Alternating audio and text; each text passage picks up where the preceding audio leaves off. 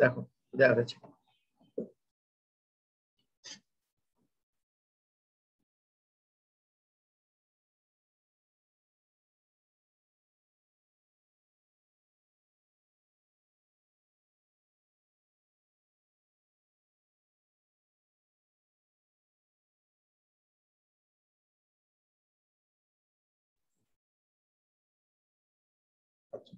আমরা শোনা যাচ্ছে? ঠিক আছে। জি স্যার, শোনা যাচ্ছে। আচ্ছা, আমরা এটা শুরু করেছিলাম লাস্ট আমাদের যে আনসার্টেনটি ম্যানেজমেন্ট নিয়ে যে কথা, সেখানটায় evaluation of decision networks. Evaluation of decision networks, এটা ডিসিশন নেটওয়ার্কে আমরা কথা বলেছি। সেটা কম্পিটিশনটা কিভাবে হবে সেই প্রসেসটা একটু দেখানো।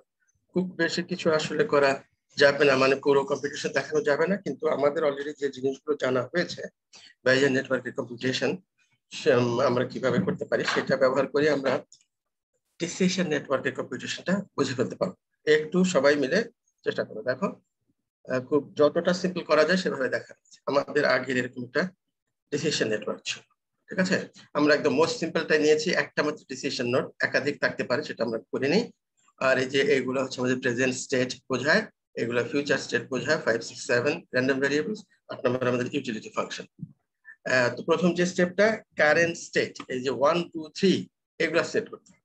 আর এইগুলোর ডিস্ট্রিবিউশন প্রবাবিলিস্টিক ভ্যালু আসলে এখান থেকে দিবে, এটা প্রত্যেকটার সাথে একটা করে প্রবাবিলিটি মানে কন্ডিশনাল প্রবাবিলিটি টেবিল অ্যাসাইন করা আছে। এয়ার ট্রাফিকের সাথে এই 1 নাম্বার এয়ার ট্রাফিক এরকম ডিস্ট্রিবিউশন দেয়া আছে। তারপরে এটা এইচ করতে হাই আর এল লো, এটা আমরা বলেছি। লিটিগেশন সেকেন্ড ভেরিয়েবলটা প্রেজেন্ট স্টেটের এই তিনটা ভেরিয়েবল, সেখানেও এরকম একটা ডিস্ট্রিবিউশন দেখানো আছে। আমরা বলেছিলাম কনস্ট্রাকশন, কনস্ট্রাকশন আরেকটা নেই র্যান্ডম ভেরিয়েবল, যেটা দিয়ে আমরা এটাও এই তিনটা দিয়েই আমরা আসলে সম্মিলিতভাবে প্রেজেন্ট স্টেট ডিসক্রাইব করেছিলাম। তাহলে setting present state current state, যাই হোক সেটিং কারেন্ট স্টেট বলতে তাহলে ডিস্ট্রিবিউশন গুলো কিন্তু আমরা আরো বড় কম্পিউটেশন করে এখানে ডিস্ট্রিবিউশন করে দেখিয়েছি। হাই 0.6, লো 0.4 এরকম এয়ার ট্রাফিক আমরা যে জন্য তৈরি করছি সেখানে। তো এরকম লিটিগেশন মামলা মোকদ্দমা এবং হাইলি এটা কস্টলি ব্যাপার স্যাপার আমরা করছি কিনা, কতটা কতটা কমপ্লেক্স, কতটা সুন্দর, এরকম হিসাব করে ওইখানে আমরা এরকম প্রবাবিলিটি ডিস্ট্রিবিউশন হাই হওয়ার প্রবাবিলিটি 0.65, লো 0.35 এরকম করেছি। আর এখন আমরা যখন কম্পিটিশন করতে বসলাম, সে the current state has been set two T equal to H, traffic high হবে, লিটিগেশন লো হবে, কনস্ট্রাকশন হাই হবে। ঠিক আছে, কম্পিটিশন শুরুতে আমরা এটা আসলে ধরে নিলাম, কারেন্ট স্টেটটা ধরে নিলাম। নেক্সট যতটুকু আমরা গতদিন একবার বলেছি। এখন কি করতে হবে নেক্সট স্টেপে, setting side factor, say for side S1 আমাদের একটা মাত্র ডিসিশন নোড আছে যে এখানে সাইড কনসিডার। ধরা যাক আমরা প্রথমে কনসিডার করছি ওই আরিয়াল বিল, ওই যেটা ছিল বুড়িগঙ্গার ওই পাশে দক্ষিণ পাশে মুন্সিগঞ্জে, সেই সাইট S1। তো এইটার ইনফ্লুয়েন্স কিন্তু শুধুমাত্র যে ফিউচার স্টেট ডিসক্রাইব করা র্যান্ডম ভেরিয়েবল, ঠিক আছে। আচ্ছা, কারেন্ট স্টেট আমরা সেট করেছি। তো এখন S1 তাহলে সাইট আমরা যখন ঠিক করে ফেললাম, তখন মান ঠিক করে ফেললাম মানে কি, এখন আমরা কনসিডার করছি কম্পিউটেশনের জন্য S1 এক নাম্বার সাইট মুন্সিগঞ্জের এখানে ধরো, ঠিক আছে। তো আরো কিন্তু যে থাকতে পারতো সেগুলো কিন্তু আমরা হিসাবে নিচ্ছি না, কারা করবে, কোরিয়ান। আচ্ছা, আবার ওইখানে মুন্সিগঞ্জে থাকলো, তারপর হতে পারতো জাপানি কোম্পানি, অথবা ঠিক আছে না, এরকম হতে পারতো কনস্ট্রাকশন কোম্পানি কারা হবে, তবে তাদের ইনফ্লুয়েন্সটাও আমরা হিসাবে নিতে পারি। তো সেগুলা সবকিছু আরো বাচ্চা দিয়ে আমরা একদম ছোটটা শুধু একটা ডিসিশন নোট। তবে যখন আমরা S1 বলে ফেললাম তখন কিন্তু এটা র্যান্ডম ভেরিয়েবল হয়ে যাবে, ঠিক আছে। সেইটার অবস্থাটাই দেখো, র্যান্ডম ভেরিয়েবল হলে তার সাথে একটা কন্ডিশনাল প্রবাবিলিটি টেবিল থাকবে। এই যে এয়ারপোর্ট সাইট দুইটা এখানে দেওয়া হয়েছে, মানে ক্যাটাগরি নেয়ার ফিউচার, নেয়ার ফার, সরি নেয়ার ফার, এন নেয়ার আর এফ ফার, ঠিক আছে। তো হিসাব করে আমরা এই যে সাইড তো বললাম, তাহলে এটাকে নেয়ার কতটা বলবো, ফার কতটা বলবো, এবং এইটাকে কোন ক্যাটাগরিতে ফেলবো আমরা যে পরিশীলন বলছি সেটা। তো এইটা কিন্তু এই যে দেখো এইখানটায় আমরা এন নেয়ারই বলবো এটা, মানে যেহেতু কি হিসাবে, ধরো যে এখানে তো ঢাকার কাছে, মানে বিশেষ ঘনবসতিপূর্ণ লোকাল জায়গা, তো সেটার কাছে হচ্ছে, এটা একটা বিশাল ব্যাপার যে সেটার ইনফ্লুয়েন্সটা থাকবে। তো নেয়ারের ইনফ্লুয়েন্স আছে, তারপরে ফার হলে তাহলে যেখানে দেখো প্রবাবিলিস্টিক ভ্যালুটা কম, ঠিক আছে এইরকম। তাহলে যখনই আমরা ডিসিশন নোটটা একটা ভ্যালু দিয়ে ক্যালকুলেট করার চেষ্টা করছি, তখনই কিন্তু সেটা হয়ে গেল এরকম একটা র্যান্ডম ভেরিয়েবল এয়ারপোর্ট সাইট, সেটার সাথে একটা কন্ডিশনাল প্রবাবিলিটি টেবিল অ্যাসাইন করা হবে। তো এটাও আসলে বিভিন্ন ফ্যাক্টর হিসাব করে কম্পিউট করা হয়েছে, এরকম ডিস্ট্রিবিউশন, কতটা নেয়ার কল্পনা করা যাবে, কতটা ফার কল্পনা করা যাবে, ঠিক আছে। আর এটাকে আসলে যে এখানে দুটো ক্যাটাগরি, আমরা দুইটা ক্যাটাগরি দেখিয়েছি, নেয়ার আর ফার। তো ক্যাটাগরি কিন্তু মোর দেন 2 হতে পারত। ওকে, আচ্ছা এগুলো সব কথাই থাকলো। আরো এটার সাথে যেটা অ্যাড হচ্ছে সেটা খেয়াল, তাহলে ডিসিশন নোট গুলো নিয়ে, ডিসিশন নোট রেক্ট্যাঙ্গুলার শেপ যতগুলো থাকবে সেগুলো নিয়ে কিন্তু এখানে আমরা কথা বলছি। তো একটা শুধু নেওয়া হয়েছে উদাহরণ হিসাবে। কি জিনিস আরো অ্যাড করা হয়েছে একটু খেয়াল করো। প্রবাবিলিটি অফ এস, এই যে এটা সাইটের মে differ from site two site, এই কথাটা বলে দেওয়া হলো। মুন্সিগঞ্জের ব্যাপার বললাম, আবার এর পরের বারে আমরা হয়তো বা এইটার কম্পিটিশন আমরা করে দিলাম, ইউটিলিটি বের হয়ে গেল। এরপর আমরা করব কি, অথবা ওই যে গাজীপুরের S2, তারপরে করবো আমরা সেটার জন্য একটা S2 এর জন্য কিন্তু ইউটিলিটি বের হবে।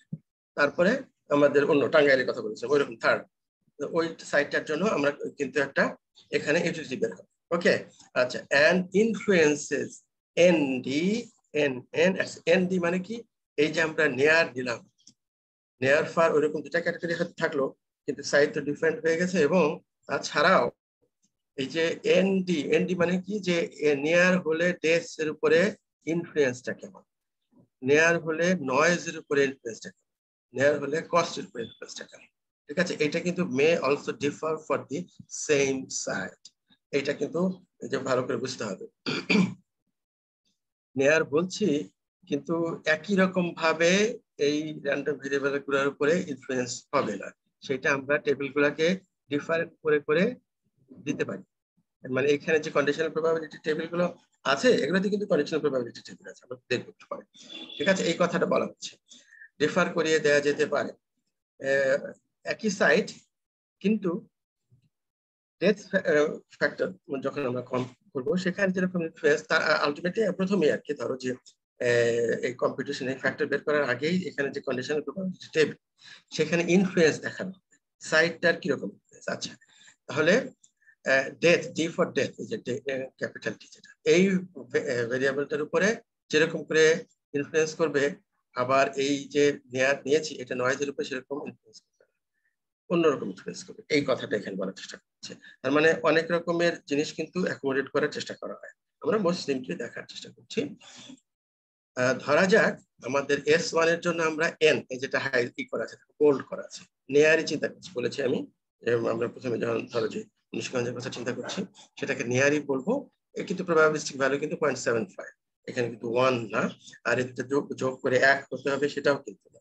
কতটা এটাকে নেয়ার বলছি, কতটা এটাকে ফার বলছি। আচ্ছা এরকম দেখো, এই যে চিন্তাধারাগুলো এরকম 1-0 ব্যাপার না, কিন্তু নেয়ার কিন্তু একই সাথে ফারও বটে, এরকম একটা ব্যাপার। কতটা ফার এরকম বেশি, মানে তুলনামূলক ভাবে এটাকে বেশি নেয়ারই বলা যায়। ব্যাপার হচ্ছে যে আশেপাশে কতটা কাছে জনবহুল লোক আছে, বসতি আছে, সেটা ঠিক আছে। আচ্ছা তো আমরা তাহলে এন এন এবং এই যে ভ্যালুটা, এটা একটু খেয়াল রেখে পরে আমরা দেখবো এগুলো যখন। তাহলে সাইট মানে ডিসিশন নোট গুলো হয়ে গেল। প্রথমে আমরা র্যান্ডম ভেরিয়েবল গুলো মধ্যে যেগুলো দিয়ে আমরা কারেন্ট স্টেট ডিসক্রাইব করছিলাম সেগুলো আমরা বলে ফেললাম, আর এরপরে যেগুলো দিয়ে আমরা ফিউচারসে সেগুলো বলবো। কিন্তু তার আগে আমরা ডিসিশন নোট গুলো দেখলাম, ডিসিশন নোট একটাই আছে, সেটার অবস্থা আমরা দেখলাম। নেক্সট তাহলে finding future state for site S1, future state for site S1। আচ্ছা এখানে খেয়াল করো কিভাবে এটা করা হবে। টেক্সট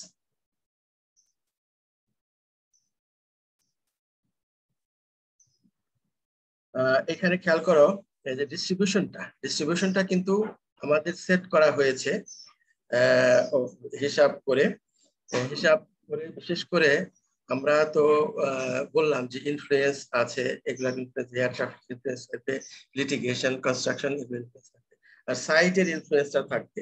ঠিক আছে, তো ডিস্ট্রিবিউশন আমরা এবং ডিফার করতে পারে, এখানে টেবিলে যেরকম করে আবার এই টেবিলে সেরকম। তো আপাতত যেটা হলো এই যে ডেথস এর মধ্যে কার কার ইনফ্লুয়েন্স আছে, সাইট আর ট্রাফিক, তাহলে টি traffic, air traffic, site S. আচ্ছা, ডিস্ট্রিবিউশনটা এখানে দেখানো আছে। নরমালি আমরা যে হিসাব করে এখানে একটা পেয়েছি ফ্যাক্টর গুলার সাথে কিরকম রিলেশনশিপ আছে। High near, traffic high, site near, traffic high, site fur, traffic লো, সাইট নিয়ার, ট্রাফিক লো, সাইট ফার। চারটা কম্বিনেশন হয়, চারটা কম্বিনেশন দেখানো হয়েছে এবং সেগুলো প্রবাবিলিস্টিক ভ্যালু কমপ্লিট করা আছে। এটা কিন্তু টেবিলটা দেওয়া আছে, বিভিন্ন ফ্যাক্টর গুলো দিয়ে বিভিন্ন এক্সপার্টের হেল্প দিয়ে এগুলো কিন্তু করা হয়েছে, এবং এই যে বললাম সাইড টু সাইড ভ্যারি করতে পারবে সেগুলো হিসাবটা দেওয়া আছে। আচ্ছা, এইবার আমরা সিলেক্ট করেছি এইচ আর এন, সেইটার জন্য কিন্তু ডেটসের যে এই টাকা এইচ এন কোথা থেকে আসছে, ট্রাফিক হাই বলেছি এর আগে। ঠিক আছে, সেখানে আমরা যাব, সেটা কম্পিটিশনের সময় আরেকবার যাব আপাতত। তাহলে ঠিক আছে, এখনই একবার যে দেখি ট্রাফিক হাই বলেছি, এই যে দেখো ট্রাফিক হাই, আর কিসের পর সাইটের কথাটা কি বলেছি আমরা, সাইটের কথাটা বলেছি এই যে নিয়ার, প্রথম সাইটটা যখন চিন্তা করেছি, আর কারেন্টটা কিন্তু শুরুতেই সিলেক্ট করা হয়েছে। ঠিক আছে, এবার যেটা তাহলে এখানে মার্ক করা হলো এটা যে আসলে কম্বিনেশন দুইটার ইনফ্লুয়েন্স আছে, এটা সাইড আর ট্রাফিক, এইটুকু বোঝানো। ঠিক আছে, বাকি এটা নয়েজের ব্যাপারে একই রকম, আর আমি এগুলো নিয়ে বলবো না। ট্রাফিক হাই, সাইড নিয়ার, আর এটা ডিস্ট্রিবিউশনটা কিন্তু ডিফারেন্ট, বোঝা যাচ্ছে কিছুটা, এটা ডিস্ট্রিবিউশনটা কিন্তু ডিফারেন্ট, নয়েজের উপরে এরকম ডিফারেন্ট করবে। অন্য সাইট হলে আবার কিন্তু এই ভ্যালুগুলো আমরা চেঞ্জ করে দিতে পারবো, এই ভ্যালুগুলো চেঞ্জ করে ব্যবহার করতে পারবো, সেটাও এক্সপার্টের হেল্প নিয়ে ওগুলো আমরা করে রেখেছি, সেগুলো ব্যবহার করবো, এরকম ধরে নিচ্ছি। ওকে, কিন্তু এখানে কম্বিনেশন যেটা ট্রাফিক হাই, সাইড নিয়ার, এটা দেখলাম, সেটার জন্য তাহলে এইটা সিলেক্টেড, আর এই ডিস্ট্রিবিউশনটা কিন্তু আমাদের অন্য হিসাবে এই ডিস্ট্রিবিউশনটা করা হয়েছে। আর এখন যেভাবে কারেন্ট স্টেট সেট করা হয়েছে, সেটার পরে সাইড সিলেকশনের পরে আমরা তাহলে এটা পেলাম। সাইড সিলেকশন মানে কি, কনসিডার করছে, আপাতত সিলেকশন নয়, ফাইনালি তো সিলেকশন করবো পরে। আচ্ছা, এইখানে যেটা হলো এটা তিনটা কি, সেটা কস্ট। নয়েজের ব্যাপার তো দেখলাই, নয়েজ কিন্তু সাইট আর ট্রাফিকের, সেই জন্য এরকম এই যে এটা হাইলাইট করা হয়েছে HN 0.9। আর কস্টের ব্যাপারটা এখানে যে ডিস্ট্রিবিউশন সম্পর্কে আমি আর কিছু বলবো না, এখানে তিনটার মানে তিনটার ইনফ্লুয়েন্স আছে, তিনটা প্যারেন্ট নোড থেকে এটা কিন্তু তৈরি করা হয়েছে।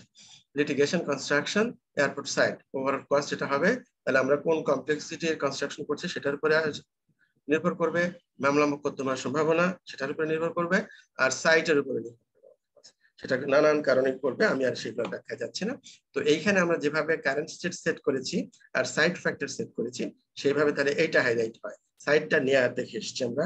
লিটিগেশন কিন্তু লো, সেটা আমরা প্রথমে লিটিগেশন লোটা, ঠিক আছে, এইখানে কিন্তু আমরা ঘুরে ঘুরে ওগুলো দেখতে পারি।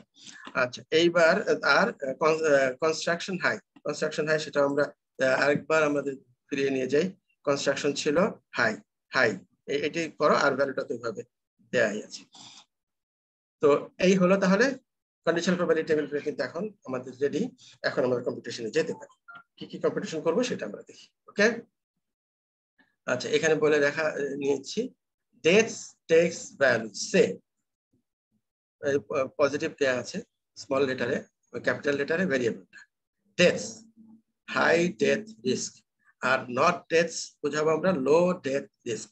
আমরা ক্যাটাগরি কিন্তু দুটোই রাখছি, মোর দেন 2 রাখতে পারতাম, সেগুলা কিন্তু আমরা বলছি না। মিড লেভেলে এখানে শুধু high death risk R low death risk, positive R negative.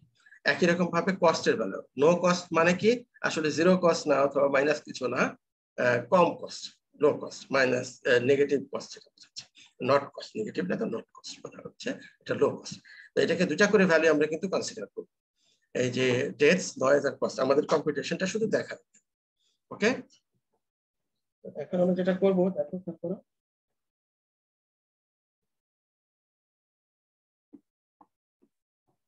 computing probability factors for utility function. Say death factor, noise factor, cost factor using joint probabilities. Computing probability factors for মানে utility function. আমাদের যে last যেটা আছে না, ওই যে utility function এখানে আছে। আমাদেরকে কি লাগবে? ডেথ ফ্যাক্টর, নয়েজ ফ্যাক্টর আর কস্ট ফ্যাক্টর। এখানে দেখবা যে প্রবাবিলিস্টিক ভ্যালু আসবে। আমরা এখানে death F, noise F, cost F, ঠিক আছে, এটা বলছি। এখন আমাদের কিন্তু জয়েন্ট প্রবাবিলিটি হিসাব করতে হবে। আচ্ছা, এইবার আমরা কিন্তু আসলে এটা আমি আগে চেঞ্জ করি নাই, কিন্তু এটা আসলে ওভাল শেপ লেখাটা ভালো ছিল। ওভাল শেপ, এটা কিন্তু আসলে এখন আমাদের র্যান্ডম ভেরিয়েবল হয়ে গেছে। ঠিক আছে, এটা আমি পরে চেঞ্জ করে নিব। এইটা যখন এই স্লাইডে দেখাচ্ছি, এখন কিন্তু এইটা আসলে ওভাল শেপ, একটা র্যান্ডম। এটার সাথে একটা কন্ডিশনাল প্রবাবিলিটি টেবিলও দেওয়া আছে, এবং সেটার উপরে ভিত্তি করেই এখানে কন্ডিশনাল প্রবাবিলিটি টেবিল আছে, এখানে আছে, এখানে আছে, এগুলোর উপর তো আছে। এগুলো তো শুরু থেকে র্যান্ডম ভেরিয়েবল, এগুলোও শুরু থেকে র্যান্ডম ভেরিয়েবল, কিন্তু সাইডটাও এখন আর তার মানে এটুকু কম্পিউট হবে জয়েন্ট প্রবাবিলিটির মতো করে। এইদিকে একটা আউটপুট পাওয়া যাবে, এইদিকে একটা পাওয়া যাবে, এইদিকে একটা পাওয়া যাবে। এইটা পুরোটাই তখন বাইজিয়ান নেটওয়ার্ক। এটা খেয়াল রাখো, এটুকু তখন বাইজিয়ান নেটওয়ার্ক। এটা আসলে চিন্তা করতে হবে। আমি এখনই বরং একটু চেষ্টা করি যে এইটা কিন্তু আসলে আমাদের এখন র্যান্ডম থেকে। ঠিক আছে, একটু দেখা যাবে। ওকে, এখন আমরা কমপ্লিট করব। এই যে এইখানে একটা ফ্যাক্টর কমপ্লিট করব।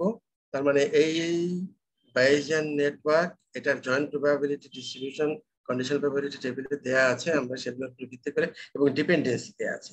এই ফ্যাক্টর এখানে আউটপুট একটা পাবো। এরপরে নয়েজের জন্য এই বাইজিয়ান নেটওয়ার্ক কম্পিউট করে আমরা একটা আউটপুট পাবো। আবার এইদিকে কস্টের জন্য একটা পাবো। ঠিক আছে, এইটুকু কিন্তু বাইজিয়ান নেটওয়ার্ক, কিন্তু কোনো অসুবিধা নেই, এটাও র্যান্ডম ভেরিয়েবল হয়ে গেছে। পিওরলি এখন বাইজিয়ান নেটওয়ার্কের মধ্যে করে কম্পিউটেশন করবো। এই তিনটা ফ্যাক্টর আলাদা আলাদা বের করা যাবে, সেইগুলো দিয়ে এখানে একটা ফাংশন, আর কিছু না, এইখানে একটা ফাংশন হচ্ছে সেটা। এইবার দেখো এখানে কম্পিউটেশন সম্পর্কে কি বলা আছে। আসলে এটুকু বুঝে ফেললে বাকিটা কিন্তু খুব সিম্পল, মেকানিক্যালি আগে আমরা বাইজিয়ান নেটওয়ার্কে যা করেছি এখানে তাই করব। আমি খুব ফার্স্ট এই জিনিসটা একটু দেখাই, দেখো, দেখা যাক। আচ্ছা, যদি ফার্স্ট করতে মন, আগে ঘাবড়ানোর কারণ নেই। probability of deaths given t equal to h, s equal to n, এগুলোর মানে কি খেয়াল করো। আমরা এই যে এইটা কমপ্লিট করব। হাই ডেথ রিস্কের প্রবাবিলিটি কেমন? what is the probability that there will be high death risk? এই যে স্মল লেটারে পজিটিভ দেওয়া হয়েছে, ডেথস গিভেন।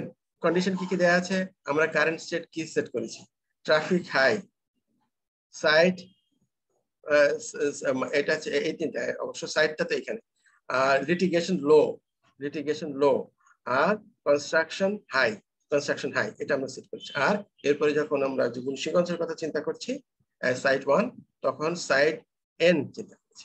ঠিক আছে, তাহলে এইগুলো দেয়া আছে, এভিডেন্স দেয়া আছে গিভেন, সেগুলোর উপরে ভিত্তি করে high death risk power probability of deaths, এইটা আমরা বের করব। ঠিক আছে, এই যে এখানে ফ্যাক্টরটা বলতে তাই বোঝানো। আচ্ছা, হাই ডেথ রিস্ক, একই রকম ভাবে হাই মানে হাই লেভেল অফ নয়েজ। ঠিক আছে, হাই লেভেল অফ নয়েজ পাওয়া যাবে, একই রকমের এভিডেন্স কন্ডিশন দেওয়া আছে। যা যা আমরা কারেন্ট স্টেট সেট করেছি, ট্রাফিক, লিটিগেশন, কনস্ট্রাকশন, আর সাইড ফ্যাক্টর, এটাও র্যান্ডম ভেরিয়েবল হয়ে গেছে, এটা নিয়ার দেওয়া হয়েছে এটার জন্য, আর এটা আমরা সেট করেছি সাইড S1 এর জন্য করে নিয়ারই বলেছি সেটা। আবার ডিস্ট্রিবিউশনটাও আমরা স্পেসিফিকটা ওখানে দেখিয়েছি, সেগুলো আমরা যখন কম্পিউটেশনে ব্যবহার করবো সেটা। নয়েজ এর জন্য নয়েজ ফ্যাক্টর যে এখানে বের করা হবে। এরপরে কস্ট ফ্যাক্টর বের করা হবে একই রকম ভাবে, সিচুয়েশন কিন্তু একই, কারেন্ট স্টেট সেট করা হয়েছে প্রথমে, তারপরে সাইট নিয়েছি কনসিডার করার জন্য কম্পিটিশনের জন্য, এই অবস্থা, traffic high, site near, litigation লো, কনস্ট্রাকশন হাই। এখন হাই কস্টের প্রবাবিলিটি কত বেশি কস্ট হবে সেটা প্রবাবিলিটি, আর নট দিলে লো কস্ট। আমরা এই তিনটা ফ্যাক্টর বের করে সেগুলো দিয়ে কিন্তু ইউটিলিটি কম্পিউট করব। তো আলটিমেটলি কিন্তু আসলে আমাদের অনেক কিছু ইনভলভ হবে। ডেথ কনসিডার করছি, দেখো আমরা সবগুলো আসবে এখানে পরে, দেখো কি কি। এটা যখন এটা কন্ডিশনাল প্রবাবিলিটি, এটা কন্ডিশনাল প্রবাবিলিটি, তাই না? এই দেখো এটা কিন্তু যে given probability of deaths given this, ঠিক আছে? এটা কিভাবে হবে? x given y, তাহলে কি হবে? x and y পুরোটা দেওয়া আছে, এটা ডিভাইডেড বাই এখানে আছে y, প্রবাবিলিটি অফ y। ওকে, এই দেওয়া আছে, খুব সহজ সেই কন্ডিশনাল প্রবাবিলিটি ডেফিনেশন। একই রকম ভাবে তাহলে নয়েজ এবং কস্ট, ঠিক না? আমরা আর উপরে লিখিনি, একটা বুঝতে হয়ে যায়। এটা তাহলে কন্ডিশনাল প্রবাবিলিটি ডেফিনেশন থেকে লিখেছি। এইখানে x given y, তাহলে এখানে x and y divided by x, না divided by y, তাহলে probability of x and y divided by probability of y, যদি আমরা conditional probability of x given y বের করতে চাই। একই রকম ভাবে নয়েজ এবং কস্ট, ঠিক আছে? এখন এইটুকু উপরেরটুকু নিউমেরেটর কিভাবে কম্পিউট করা হবে আমরা চেষ্টা করব বোঝার জন্য, আর ডেনোমিনেটর কিভাবে কম্পিউট করা হবে সেটা বোঝার চেষ্টা করব। ওকে,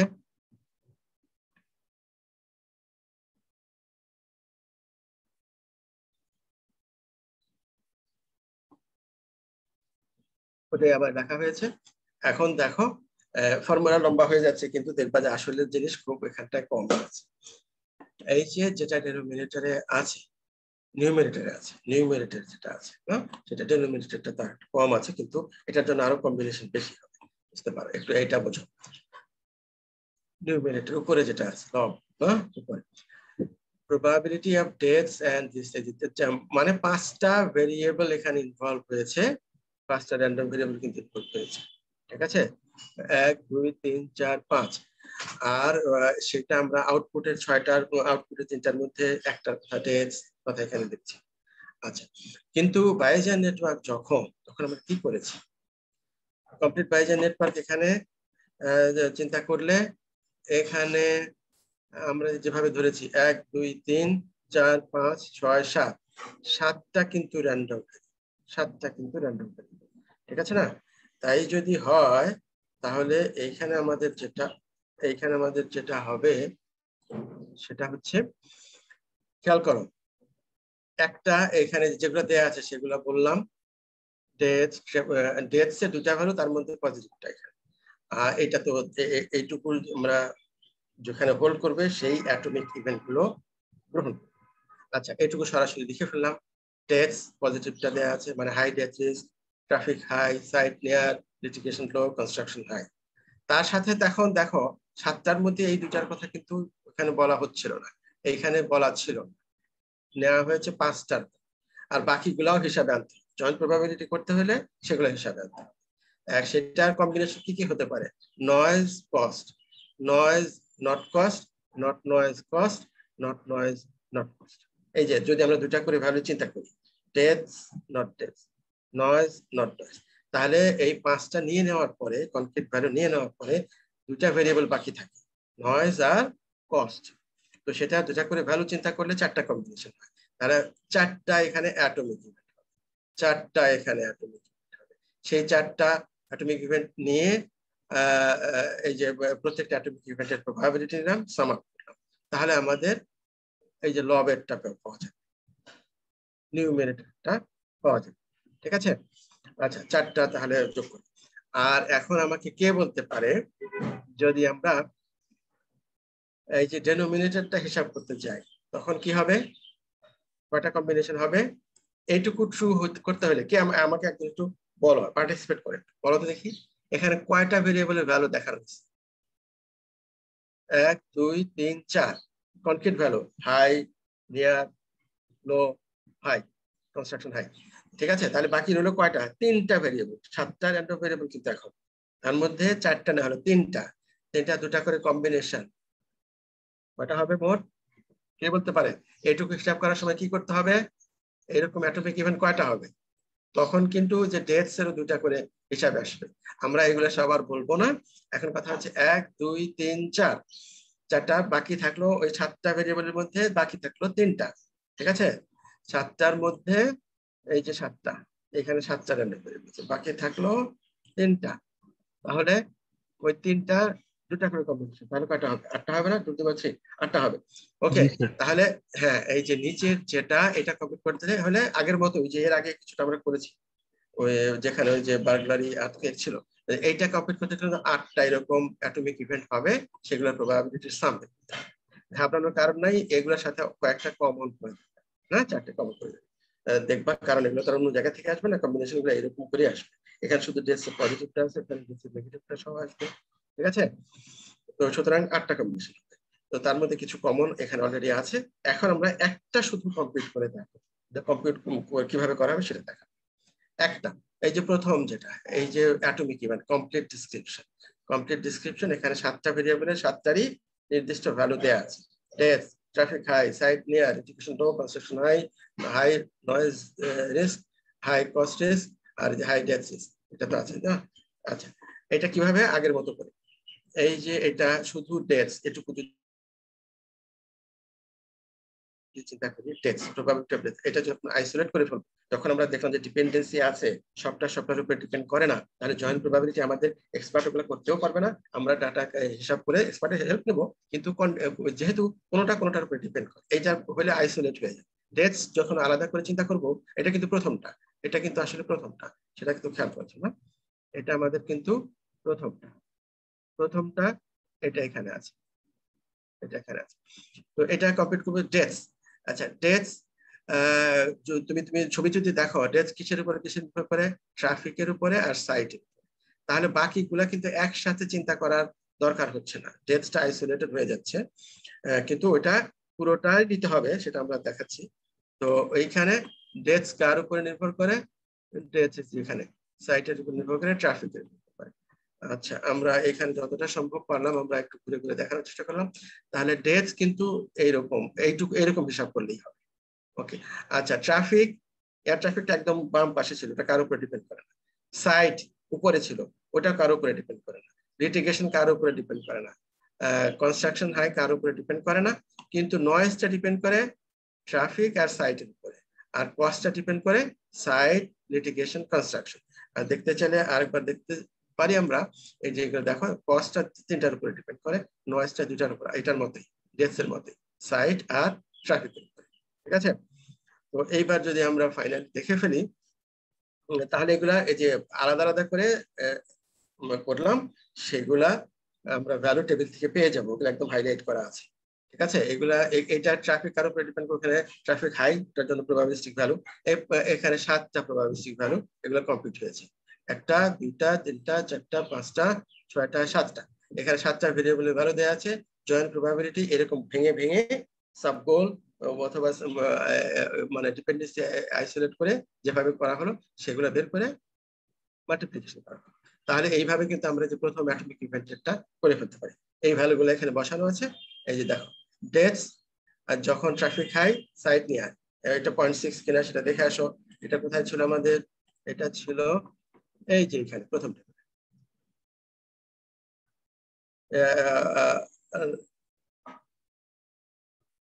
ও না, এটা ছিল ট্রাফিকটা হাই। আচ্ছা, ঠিক আছে, এটা ছিল ডিপেন্ডেন্সি, কোথায় দেখাচ্ছে? এটা পরের টেবিল, পরে মানে যে এইখানে, এইখানে কন্ডিশনাল প্রবাবিলিটি টেবিল, এইখানে এখানে, এই যে এটা দেখো, ট্রাফিক হাই, সাইড নিয়ার, এটা 0.6, এই 0.6টা কোথা থেকে আসলে এটা খেয়াল করে, 0.6, ঠিক আছে? একদম দেখলে এটা শুধু একসাথে দেখলে এটা হয়ে যাবে। তাহলে এই 0.6টা এখানে আসলো, এটা হলো যে এইটা।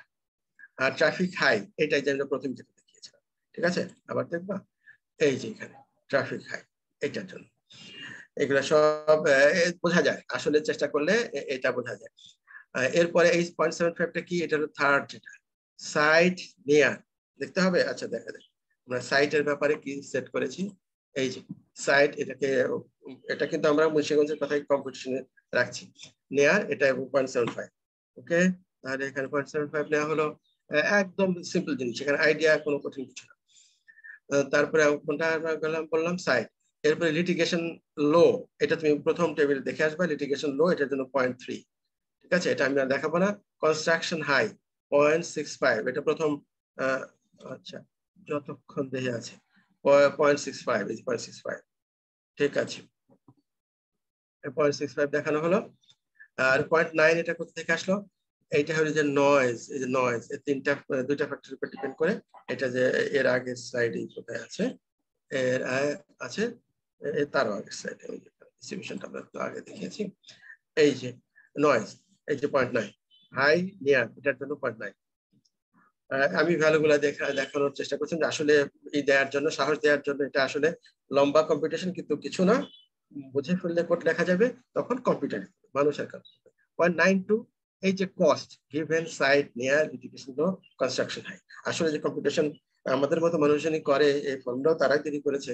এমন কোন মহামানব অথবা বিশাল আছে, মহামানব আছে, বড় বড় মানুষ আছে, সেটা ঠিকই আছে, কিন্তু আমরা কিছুই বুঝবো না এবং করতেও পারবো না সেটা না। চেষ্টা করলে আমাদের ভুল ভ্রান্তি আছে, সবারই ভুল ভ্রান্তি আছে, কিন্তু আমরা একটা আন্ডারস্ট্যান্ডিং এখান থেকে পেতে পারি। ঠিক আছে, 992 কোথায় ছিল, এই যে 92, এটা cost site near education construction high 0.92। ওকে, আচ্ছা, এই ফাইনালি আমরা তাহলে এই ভ্যালুগুলো সব দেখে ফেললাম। এইভাবে তাহলে এইটা পাওয়া যাবে। তারপরে এরকম একই রকম ভাবে বাকি তিনটা, তাহলে আমাদের উপরেরটা মানে নিউমিনেটর হয়ে গেল, আর ডেনোমিনেটরের জন্য 8টা হবে, তবে একই রকমের জিনিস, কাছাকাছি জিনিস। এখানে কয়েকটা তো মিলেই যাবে, বারে বারে কমপ্লিট করতে হবে না। তাহলে আমরা এইভাবে কিন্তু ডেথ ফ্যাক্টরটা এখান থেকে পেয়ে যেতে পারি, যদি আমরা এই নিচেরটাও পেয়ে যেতে পারি। ভাগ করে দিতে হবে আমরা ডেথ, হাই ডেথ দিস, এইটুকু, এটাই কিন্তু শেষ না। এটা আমরা উপরের টুকু পেলাম, নিচের 8টা কম্বিনেশন হবে সেগুলা, তবে সবগুলা নতুন করে কমপ্লিট করতে হবে না, কমন কিছু থাকবে, ঘাবড়ানোর কারণে। আর একবার কমপ্লিট করলে হলে আমাদের এরপরে যে নয়েজ ফ্যাক্টর করা হবে সেটাও পাওয়া যাবে, কস্ট ফ্যাক্টর হবে সেটাও হবে। তার ডেথ ফ্যাক্টরের জন্য এই দুইটা এইরকম করে ভাগ করতে হবে। তাহলে ডেথ ফ্যাক্টর আমরা পেয়ে গেলাম, একই রকম ধরে নিচ্ছি, আর এভাবে আমরা কস্ট নয়েজ ফ্যাক্টর পেয়ে যাব, কস্ট ফ্যাক্টর পেয়ে যাবো। এই যে দেখো ফর্মুলা কিরকম, ইউটিলিটি যে নোড, আমাদের ইউটিলিটি নোড সেখানে কিভাবে যাচ্ছে আমরা একবার শুধু 1 মিনিট থেকে 1 সেকেন্ড দেখে আসি। এই যে ডেথ ফ্যাক্টর, নয়েজ ফ্যাক্টর, এই যে ভাগ করার পরে উপরে নিচে নিউমিনেটর ডেনোমিনেটর যেমন ভাগ করার পরে ডেথ ফ্যাক্টরটা পাওয়া যাবে। এটা আগের পৃষ্ঠা দেখে আসলে এটা হবে এভাবে নয়েজ ফ্যাক্টর। এটা এখন ইউটিলিটি ফাংশনে আমরা চলে গিয়েছি, ফাইনালি আমরা ইউটিলিটি ফাংশনে চলে গিয়েছি।